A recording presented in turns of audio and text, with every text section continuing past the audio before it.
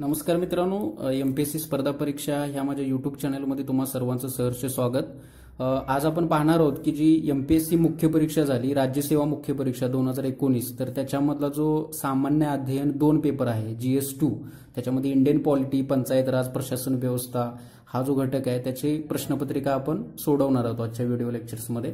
तरी आपण पाहूया एका पाठोपाठ एक प्रश्न। काही एकूण 3 पार्ट्स याच्या अगोदर आलेले आहेत, आता हा 4था पार्ट आहे माझा, त्यामुळे जे प्रश्न राहिलेले आहेत ते आपण पाहूया। बघा, याच्यामध्ये जास्तीत जास्त प्रश्नपत्रिकांचा अभ्यास करणं आपल्याला गरजेचं आहे। 75 पर्यंतचे प्रश्न माझ्या अगोदरच्या पार्ट्समध्ये आहेत, तुम्ही माझ्या व्हिडिओ चॅनल्समध्ये जाऊन पाहू शकता। तर पुढचे प्रश्न आपण पाहूया की 76वा प्रश्न पहा की एस.के. धर आयोगाने भाषा हा राज्यांच्या पुनर्रचनेचा आधार अमान्य केला होता, आणि दुसरा आहे JVP समितीने भाषा हा राज्यांच्या पुनर्रचनेचा घटक मान्य केला होता। असे हे 2 प्रश्न आहेत, विधान आहेत। तर आपण समजून घेऊया की एस.के. धर म्हणजे जेव्हा भारताला नुकतंच स्वातंत्र्य मिळालं होतं त्यावेळी निवृत्त न्यायमूर्ती एस.के. धर यांच्या अध्यक्षतेखाली एक आयोग नेमण्यात आला की राज्यांची रचना कशी करावी, पण त्यानुसार त्याने असं सांगितलं की भाषा हा घटक असू नये। एस.के. धर असं म्हणाले की भाषा हा घटक असू नये, त्याच्याऐवजी इतर कारणं ठेवावीत, आणि त्यामुळे राष्ट्राच्या एकात्मतेला धोका पोहोचू शकतो असं पण ते म्हणाले। त्यामुळे वादग्रस्त विधान होतं। आणि दुसरं म्हणजे त्यांनी मुंबई ही महाराष्ट्राला देऊ नये, ती स्वतंत्र ठेवण्यात यावी असं पण विधान केलं। त्यामुळे त्यांचं हे पहिलं विधान बरोबर आहे की त्याने भाषा हा आधार अमान्य केला होता, हे बरोबर आहे।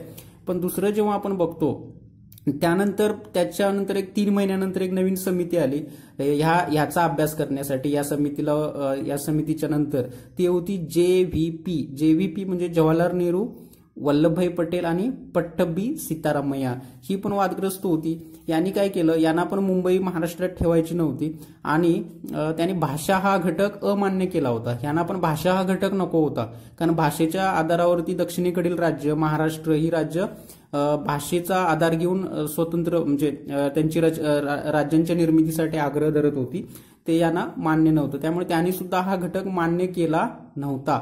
त्यामुळे हे विधान चुकीचं आहे आणि पहिलं विधान बरोबर आहे। त्यामुळे पहिलं विधान क्रमांक 1 हे याचं अचूक उत्तर आहे।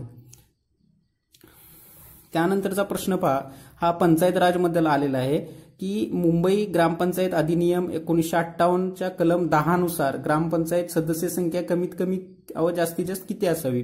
तर आपल्याला एक लक्षात राहिलं पाहिजे की जेव्हा एकूण 1,500च्या आतमध्ये जर लोकसंख्या असेल एखाद्या ग्रामपंचायतीची, तर त्यावेळची सदस्य संख्या ही कमीत कमी 7 ठेवली जाते। आता समजा 1500 ते 3000 मध्ये 9 म्हणजे दोन संख्या 9 वाढवलं जातं। 3000 ते 4500 याच्यामध्ये 11 होतात, 4.5 ते 6000 मध्ये 13 होतात, मग 15, 17 अशी सदस्य संख्या वाढत जाते। पण जास्तीत जास्त सदस्य संख्या ही 17 असते, 7 आणि 17 असं आपण लक्षात ठेवणं गरजेचं आहे। याचा अचूक उत्तर आहे पर्याय क्रमांक 3। पुढचा प्रश्न पाहूया आपण। काही महत्वाचे प्रश्न याचे काही महत्वाचे आहेत बघा की प्रत्येक महानगरपालिकेत, त्याच्याही अगोदर आपण एक प्रश्न पाहूया की खालीलपैकी कोणते विधान योग्य नाही म्हणजे चूक आहे असं ते म्हणतात। तर बघा, पंचायत ही ग्रामसभेची कार्यकारी समिती आहे, आणि दुसरं आहे 73व्या घटनादुरुस्तीने ग्रामसभेचा कार्यकाळ 5 वर्ष निश्चित केला आहे। तर पहिलं जे विधान आहे तर ती पंचायत ही ग्रामसभेची एक बॉडी आहे, ऑर्गन आहे, त्यामुळे पहिलं विधान हे बरोबरच आहे। त्यामुळे योग्य नाही म्हणजे चूक विधान कुठलं आहे, तर दुसरं पाहूया आपण। 73व्या घटनादुरुस्तीने ग्रामसभेचा कार्यकाळ 5 वर्ष निश्चित केला आहे। तर 5 वर्ष निश्चित केला असं म्हणता येत नाही, कारण काही वेळेला हा कार्यकाळ वाढवता पण येऊ शकतो आपत्कालीन स्थितीमध्ये। त्यामुळे हे विधान चूक होऊ शकतं, त्यामुळे ब हे विधान चुकीचं आहे, आणि पर्याय क्रमांक 2 हे त्याचं उत्तर असू शकतं। जास्तीत जास्त प्रश्नपत्रिकांचा सराव केला तर आपल्याला हे प्रश्न पॉलिटीचे प्रश्न सोपे जातात। पुढील बघा, प्रत्येक महानगरपालिकेकरता एक महापौर व एक उपमहापौर असावा अशी प्रकारची तरतूद कोणत्या अधिनियमाद्वारे करण्यात आलेली आहे। तर याचं सरळ उत्तर आहे मुंबई प्रांतिक महानगरपालिकाचा जो कायदा आहे 1950चा, जे आपण चार्टर पाहतो, अधिनियम पाहतो, त्यानुसार हा आहे। त्यामुळे याचं फॅक्च्युअल उत्तर आहे पर्याय क्रमांक 4, मुंबई प्रांतिक महानगरपालिका अधिनियम 1949चा कायदा। पुढचा प्रश्न पाहूया आपण की महाराष्ट्र विधानसभेची सध्याची सदस्य संख्या कोणत्या वर्षाच्या जनगणनेच्या आधारानुसार ठरवण्यात आली आहे? हा प्रश्न प्रत्येक परीक्षेमध्ये सतत रिपीटेड असा प्रश्न आहे बघा. तर महाराष्ट्र विधानसभा म्हणजे महाराष्ट्र हे एक राज्य आहे. राज्य हे पाठ क्रमांक 6 मध्ये येतं भारतीय राज्यघटनेच्या.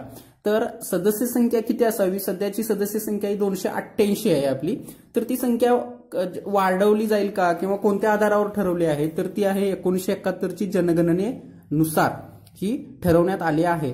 आता 288 सदस्य संख्या, मग इथून पुढं 2026 नंतरची जी जनगणना म्हणजे 2031 ची जी जनगणना असेल त्यानुसार त्यावेळी ठरवण्यात येईल की त्यावेळच्या लोकसंख्येनुसार ठरवण्यात येईल की आता सदस्य संख्या कितीनं वाढवावी. म्हणजे जनरली आपण पाहतो की इतके लाख लोकसंख्येला एक आमदार असावा किंवा इतके लाख लोकसंख्येला एक खासदार असावा असं आपण ठरवतो. म्हणजे आपण रेफरन्स पकडलेला 1971चा आणि त्याचं रिव्हिजन म्हणजे त्याचं सर्वेक्षण होईल ते 2031 मध्ये.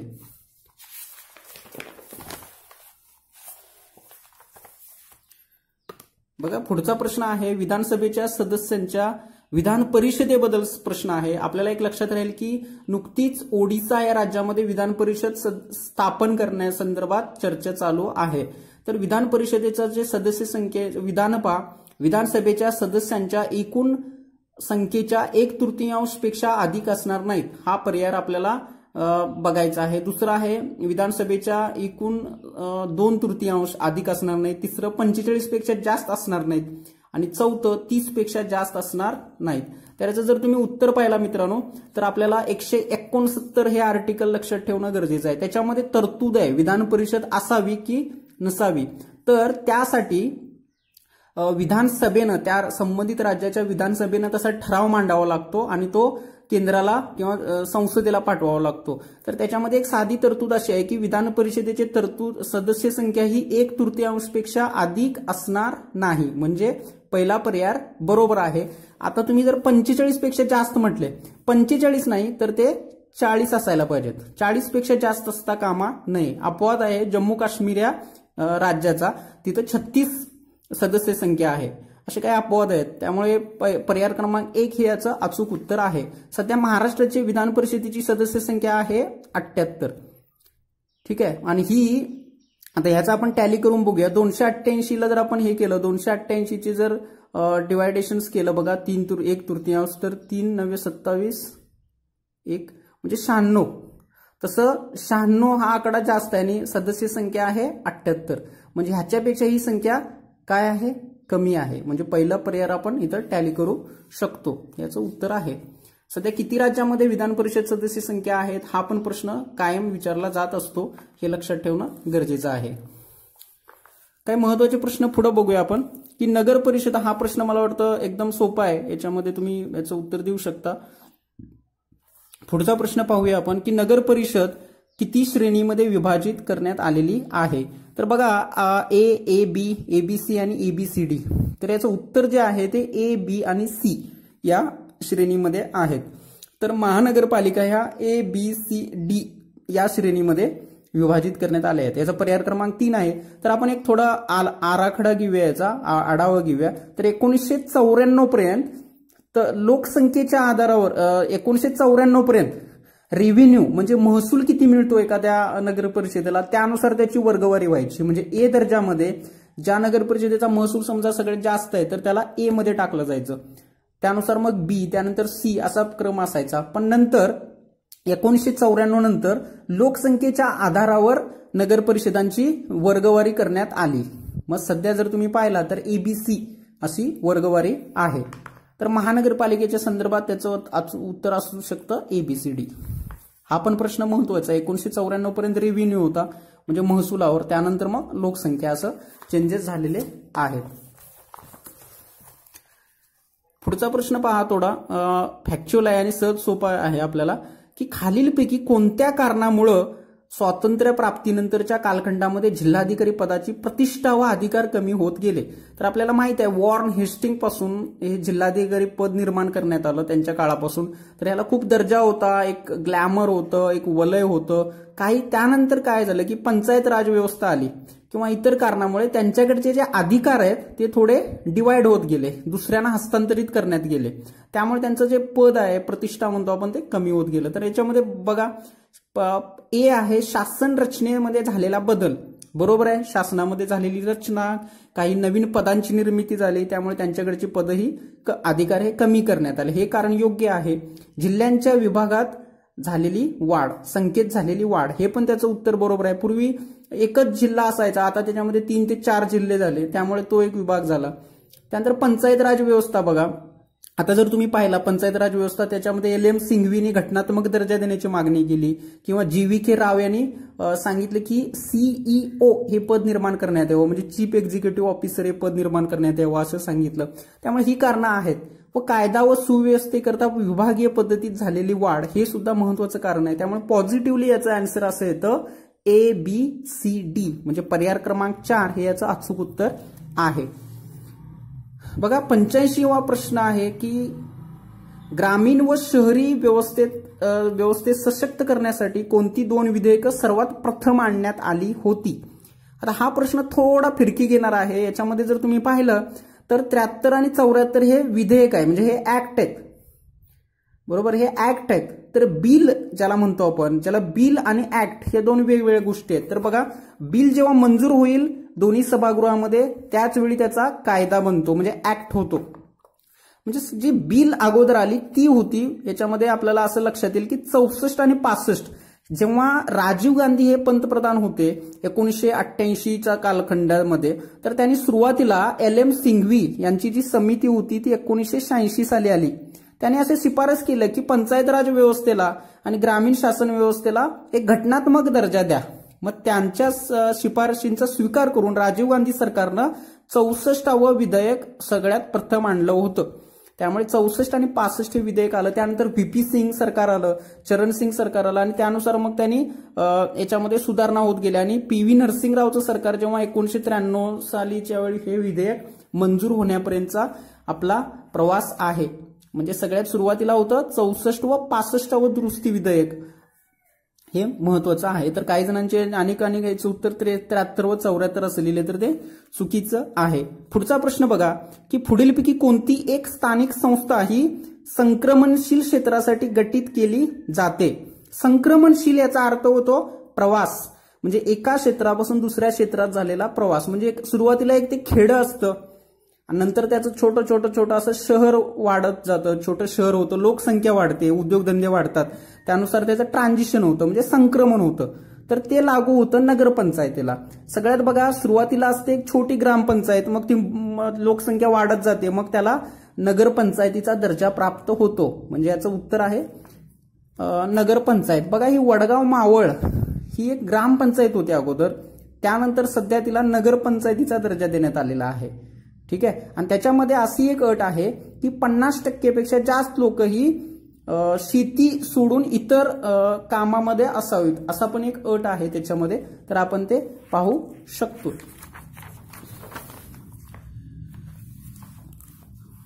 हा प्रश्न थोडा महत्वपूर्ण आहे आपल्या भारतीय राज्यघटनेच्या याच्यात दिलेला की 73वी आणि 74वी घटना दुरुस्तीच्या संदर्भात, त्या तरतुदी संदर्भात खालील विधाने लक्षात घ्या असं म्हटलेलं आहे. तर बघा, अनुसूचित जाती व अनुसूचित जमातीसाठी असलेले जागांचे आरक्षण हे अनुच्छेद 334 मध्ये उल्लेख केलेल्या कालावधी समाप्त झाल्यावर निष्प्रभावी होईल. म्हणजे जे आरक्षण दिलेलं आहे SC आणि ST समुदायाला, ते काही ठराविक कालखंडानंतर त्याचा आढावा घेण्यात येईल आणि ते कमी करण्यात येईल असा त्याचा उल्लेख आहे. तर याचा आपण बघूया की 334 जे आर्टिकल आपल्याला सांगतं ते 1950 साली SC आणि ST म्हणजे अनुसूचित जाती व अनुसूचित जमातींना जे आरक्षण देण्यात आलं त्याचा आढावा घेण्यात येईल 70 वर्षानंतर. म्हणजे 1950 नंतर म्हणजे किती वर्ष झालं बघा, ते 2020 साली त्या आरक्षणचा आढावा घेण्यात येईल. मग ते लागू करावं का, म्हणजे ते चालू ठेवावं का किंवा ते कमी करावं का, याच्या संदर्भात निर्णय त्यावेळी घेण्यात येईल. म्हणजे ते आर्टिकल काय आहे बघा, ते आर्टिकल आहे 334. त्यामुळे पर्याय क्रमांक A हे याचं बरोबर उत्तर आहे. आपण दुसरा पाहूया. महिलांसाठी असलेलं जागांचं आरक्षण हे अनुच्छेद 334 मध्ये उल्लेख केलेल्या कालावधी समाप्ती झाल्यानंतर निष्प्रभावी होईल म्हणजे निरुपयोगी होईल, तर असा कुठेही उल्लेख 334 मध्ये केलेला नाही. त्यामुळे इथं आपल्याला ट्रिकी केलेला आहे तो प्रश्न. त्यामुळे बी हे उत्तर चूक आहे आणि ए हे उत्तर बरोबर आहे. त्यामुळे विधान ए हे त्याचं अचूक उत्तर असायला पाहिजे. 334 हे फक्त एससी आणि एसटी साठीच सांगितलेलं आहे. तर पुढचा प्रश्न पाहूया आपण. योग्य विधानं निवडा. तर GVK राव समिती यांच्या संदर्भात ही विधानं आहेत. तर याचे फॅक्च्युअल प्रश्न आपल्याला माहित पाहिजेत. 1985 साली ही समिती स्थापन झाली होती. त्याच्यामध्ये त्याने असं सांगितलं होतं की जे चीफ एक्झिक्युटिव्ह ऑफिसर आहेत, जिल्हा परिषदेला एक चीफ एक्झिक्युटिव्ह ऑफिसर असावा, BDO म्हणजे गट विकास अधिकारी ही पदं असावी आणि गरिबीचं निर्मूलन कसं करता येईल पंचायत राज व्यवस्थेमार्फत, असा यांचा थोडा खूप महत्वाच्या सुधारणा होत्या. तर बघा ह्याच्यामध्ये एकच ऑप्शन चुकीचा आहे, तो म्हणजे हे जी स्थापना जी झाली होती ती नियोजन आयोग म्हणजे प्लॅनिंग कमिशनच्या मार्फत झाली होती, तर ग्रामविकास मंत्रालय नाही. हे याचं एकच उत्तर चुकतं. आणि याची स्थापना 85 साली झाली होती. आता याच्यामध्ये ऑप्शन जर डिलीट करायचं म्हटलं तर बी हे ऑप्शन बरोबर पाहिजेत. आता याच्यामध्ये मग हा ऑप्शन चुकतोय आपला, बरोबर. एक ऑप्शन कमी करू शकता. नियोजन आहे म्हणजे ए हा ऑप्शन कमी करू शकता, ए आणि डी. तर याचं जे उत्तर आहे ते अचूक बी, सी आणि डी. फॅक्च्युअल प्रश्न आहे, आपण याचं पाहू शकतो. हे असेच प्रश्न येतात. पुढचा प्रश्न पहा की महाराष्ट्र राज्य संचालनालय अनेक प्रकाशने प्रकाशित करते, खालीलपैकी कोणते एक त्यात समाविष्ट नाही. म्हणजे महाराष्ट्र सरकारमार्फत काही पब्लिकेशन्स होतात, तर याचे आपल्याला माहिती पाहिजेत. तर बघा अॅन्युअल इकॉनॉमिकल सर्वे येतो का, तर येतो. महाराष्ट्राचे वार्षिक आर्थिक सर्वेक्षण येतं. त्यानुसार बघा राज्याचे स्टॅटिस्टिक जो डाटा आहे तो द्यावा लागतो त्यांना, ते पण ते देतात. म्हणजे पर्याय क्रमांक 3 हे याचं उत्तर नाही आहे. संक्षिप्त अर्थसंकल्प म्हणजे बजेट येऊ शकतो, देतातच, दरवर्षी आपण पाहतो. पण इयरबुक कधी आपण पाहिलेलं नाहीये. महाराष्ट्राचं इयरबुक येतं का, तर येत नाही. इंडिया इयरबुक येऊ शकतं, आहे, ते आपण पाहतो. पण महाराष्ट्राचं असं काही पर्टिक्युलर इयरबुक नाहीये. त्यामुळे याचं उत्तर आहे कोणतं नाहीये याच्यातलं, महाराष्ट्र वार्षिकी म्हणजे महाराष्ट्र इयरबुक हे नाहीये, प्रकाशित केलं जात नाही महाराष्ट्र शासनातर्फे.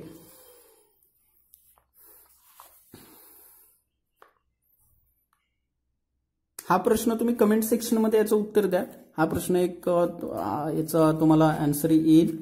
कॅबिनेट सचिव बद्दल प्रश्न आहे. कोणतं कार्य नाही बघा कॅबिनेट सचिवचं, मुख्य सचिवचं. तो कॅबिनेट सचिव म्हणून कार्य करतो, तो मंत्री परिषदेचा पदसिद्ध सचिव म्हणून कार्य करतो, तो मुख्यमंत्र्यांचा सचिव म्हणून कार्य करतो, तो कॅबिनेट सचिवालय विभागाचा प्रमुख म्हणून कार्य करतो. तर याचं अचूक उत्तर तुम्ही कमेंट सेक्शन्समध्ये द्या, तुम्हाला याचा हे. पुढचा प्रश्न बघा की जिल्हाधिकाऱ्याला विकास कामापासून दूर ठेवावे असे कुणी सुचवले आहे. तर याचं जे उत्तर आहे ते दुसरा प्रशासकीय सुधारणा आयोग, वीरप्पा मोईली जे कर्नाटकचे माजी मुख्यमंत्री होते त्यांच्या अध्यक्षतेखाली हा आयोग आला होता. त्यांनी प्रत्येक क्षेत्रामध्ये सुधारणा सुचवण्यात आलेल्या आहेत. त्यांनी शिफारसी केलेल्या होत्या मनमोहन सिंगच्या काळामध्ये. मनमोहन सिंग सरकार होतं त्यावेळी, UPA 1चा कार्यकाळ होता. त्यावेळी सांगितलं की जिल्हाधिकाऱ्यांना थोडं त्यांच्या इतर ज्या जबाबदाऱ्या टाकण्यात आलेल्या आहेत ते थोडं त्यांना कमी करण्यात यावं आणि त्यांना इतर प्रशासकीय जबाबदाऱ्या देण्यात याव्या असं सांगितलेलं आहे. बघा हा प्रश्न महत्वाचा आहे की अध्यादेश जारी करण्याचा राज्यपालांच्या अधिकारासंदर्भात खालीलपैकी कोणती विधाने बरोबर आहेत. ABCDE असे भलीमोठे दिलेले आहेत. तर बघा हा अधिकार अनुच्छेद 213 मध्ये नमूद केला आहे. आर्टिकल 213 मध्ये बरोबर याचा ऑर्डिनन्स सांगितलंय. म्हणजे ऑर्डिनन्स म्हणजे काय हे आपण समजून घेऊया. जेव्हा एखादं एक राज्यपाल किंवा राष्ट्रपती ह्यांना जेव्हा संसद किंवा राज्य विधिमंडळाचं अधिवेशन नसतं त्यावेळी काही तातडीच्या गोष्टीसाठी एखादा अध्यादेश काढावा लागतो गरजेसाठी म्हणून. तर त्याचं स्वरूप हे एक कायद्याप्रमाणेच असतं. तर ते आपण थोडं पाहूया त्याच्याबद्दल की हा अधिकार आर्टिकल 213 मध्ये नमूद केलाय. तर हे ऑप्शन बरोबर आहे. हा विवेकाधीन अधिकार आहे. विवेकाधीन अधिकार याचा अर्थ असा होतो की राज्यपालाला जे त्यांच्या मनाला वाटेल ते करू शकतात. म्हणजे त्यांना कोणी बंधने घालू शकत नाही असा त्याचा अर्थ होतो. पण ती डिस्क्रिमिनेटिव्ह पॉवर नाहीये किंवा विवेकाधीन अधिकार नाहीये. म्हणजे त्यासाठी त्यांना मंत्रिमंडळाचा सल्ला घ्यावा लागतो, मंत्रिमंडळाची मान्यता ही घ्यावी लागते, त्यानुसारच त्यांना तो ऑर्डिनन्स जारी करता येतो. हे त्याचं हे आहे. त्यामुळे हा विवेकाधीन अधिकार नाही. म्हणजे जिथं जिथं बी उत्तर आहे ते तुम्ही डिलीट करू शकता. बघा इथं बी आहे, ए आणि सी ऑटोमॅटिकली डिलीट होतं त्यानुसार, आणि हा 2 ऑप्शन पण डिलीट होतो. त्यामुळे याचं उत्तर आहे एडीई. कमीत वेळामध्ये कसे ऑप्शन डिलीट करायचे हे आपण लक्षात घेणं गरजेचं आहे. तर सी पण चुकीचं आहे. त्यांना हा अध्यादेश 6 आठवड्याच्या आत मागे घेता येत नाही असं काय नाहीये. त्यांना काही मर्यादा दिलेली नाहीये. जेव्हा अधिवेशन होईल त्यावेळी जर त्यावेळच्या विधिमंडळाने त्याला मान्यता दिली तरच त्या अध्यादेशाचं कायद्यात रूपांतर होतं, नाहीतर कायद्यात रूपांतर होत नाही. म्हणजे बघा, राज्य अधिमंडळानं अध्यादेश सामान्य करण्याचा ठराव केला तर 6 आठवड्याचा निश्चित कालावधी पूर्ण होण्याच्या पूर्वीच तो लागू राहत नाही. म्हणजे हे ऑप्शन बरोबर आहे. हा अधिकार राज्य विधिमंडळाच्या कायद्या करण्याच्या अधिकारासंदर्भात सारखाच आहे. होय, तो आहे, पण त्याला राज्य विधिमंडळाची मान्यता ही नंतर, म्हणजे जेव्हा ते अधिवेशन सुरू होतं त्यावेळी त्याची मान्यता मिळवावी लागते, तरच तो कायदा होतो, अन्यथा नाही. त्यामुळे याचं अचूक उत्तर आहे एडीई. बघा पुढचा प्रश्न आहे, जर राज्य विधिमंडळाने मंजूर केलेले विधेयक राष्ट्रपतीने पुनर्विचारासाठी परत पाठवले, जर ते पुन्हा राज्य विधिमंडळाने मंजूर करून परत राष्ट्रपतीकडे संमतीसाठी पाठवले तर राष्ट्रपतीस त्या विधेयकाला संमती देणे बंधनकारक असते. म्हणजे काय होतं, जेव्हा राज्यपालांना काही विधेयक ही मंजुरीसाठी राष्ट्रपतींच्याकडे पाठवावी लागतात तर काही अधिकार दिलेले आहेत, त्याला व्हेटो पॉवर म्हणतो आपण, राज्यपालांना आणि राष्ट्रपतींना दिलेले, त्या संदर्भात आहे. ह्यात त्याने असं म्हटलेलं आहे की एखादं विधेयक समजा राज्य विधिमंडळानं मंजुरीसाठी राष्ट्रपतींना पाठवलंय आणि राष्ट्रपतींनी ते परत पाठवलं राज्य विधिमंडळाला की याच्यामध्ये काही सुधारणा करा, तर एडिट करा असं सांगितलं, आणि समजा ते परत राज्य विधिमंडळानं पाठवलं राष्ट्रपतीकडे, तर ते त्याला मंजूर करावं लागत असा हा प्रश्न आहे. तर असं कुठलंही बंधन राष्ट्रपतीला नाहीये. म्हणजे राष्ट्रपती ते मंजूर करूही शकतो किंवा ते रिजेक्टही करू शकतो किंवा परत पाठवू शकतो. त्यामुळे हे उत्तर चूक आहे. राष्ट्रपतीला असं कुठलं बाइंडिंग नाहीये, तो बंधनकारक नाहीये राज्य विधिमंडळाच्या विधेयकांच्या बाबतीत. तर राज्यपालाने राष्ट्रपतीच्या विचारात राखून ठेवलेल्या विधेयकांच्या बाबतीत निर्णय घेण्यासाठी राष्ट्रपती 6 महिन्याचा कालावधी राज्यघटनेने निश्चित केलेला आहे. तर असा कोणताही कालावधी राष्ट्रपतींसाठी नाहीये. त्यामुळे दोन्ही याची उत्तरं ही चुकीची आहेत. राष्ट्रपती सुप्रीम आहे जेव्हा राज्य विधिमंडळाची विधेयकं जातात त्यांच्याकडे संमतीसाठी. तर असे ऑप्शन्स आहेत. प्रश्न सोपे आहेत, फक्त आपण याचा अभ्यास करणं जास्त गरजेचं आहे. बघा, केंद्रीय प्रशासन सुधारणा आयोगाच्या मते जिल्हाधिकाऱ्याचं कार्य काय असेल हा प्रश्न आहे. कमेंट बॉक्स सेक्शन मध्ये याचं उत्तर द्या. पुढचा आहे, बंगालमध्ये महसूल वसूल करण्यासाठी आणि न्याय व्यवस्था देण्यासाठी कोणी जिल्हाधिकाऱ्यांची नियुक्ती केली? तर 1773 पासून आपण पाहिलं पाहिजे. तर त्याचं उत्तर आहे वॉर्न हेस्टिंग. 3 हे याचं उत्तर आहे. लॉर्ड रिपन मेकॉल यांचा काही संबंध येत नाही त्याच्याशी जिल्हाधिकारी या पदासाठी. लॉर्ड कॉर्नवॉलिस हे पण महत्वपूर्ण आहेत, पण त्यांनी सुरुवात ही वॉर्न हेस्टिंगनी केली होती. हे काही महत्वाचे असे प्रश्न आहेत बघा, तर हे आपण पाहूया. तर नगरपालिकांच्या नियोजनात सुधारणा सुचवल्या, कुणी सुचवल्या? तर आपल्याला माहित असेल की ते राजाई चेल्लई असे ती सुधारणा होत्या. त्यांनी ग्रामपंचायती संदर्भात किंवा पंचायत राज संदर्भात त्यांना शिफारसीसाठी हा आयोग होता. हे आपण महत्वपूर्ण लक्षात ठेवलं पाहिजे. पुढचा प्रश्न बघा की ... कलम महानगरपालिकेच्या निवडणुकीची राज्य जबाबदारी राज्य निवडणूक आयोगाची देते. तर 243 मध्ये याचा उल्लेख आहे. तर 243 हे काय सांगतं आपल्याला बघा. 243 झेड हे नाहीये. 243 ह्याच्यामध्ये फक्त ग्रामसभेची व्याख्या दिलेली आहे, हे सांगता येत नाही. हे पण उत्तर चुकीचं आहे. झेड पण नाहीये. ए मध्ये आपल्याला जी स्ट्रक्चर्स आहे ते सांगितलेलं आहे, त्यामुळे हे पण ऑप्शन बरोबर चुकीचं आहे. तर के असं लक्षात ठेवा. के म्हणजे आर्टिकल्स के 243 आणि ई म्हणजे इलेक्शन असं लक्षात ठेवा. हे आहे पंचायत राज म्हणजे ग्रामपंचायतीच्या संदर्भात. आणि झेड ए हे जे आहे ते आहे महानगरपालिकेच्या निवडणुकीच्या संदर्भात. त्यामुळे ह्याचं पर्याय क्रमांक ए हे याचं उत्तर आहे.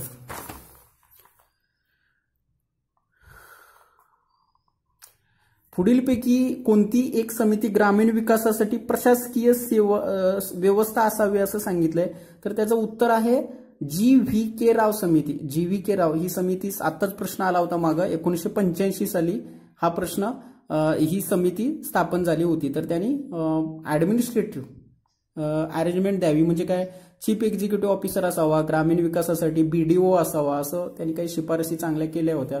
दरिद्र निर्मूलन असे त्यांचे प्रश्न होते. तर बघा आपण हे 25 प्रश्न पाहिले.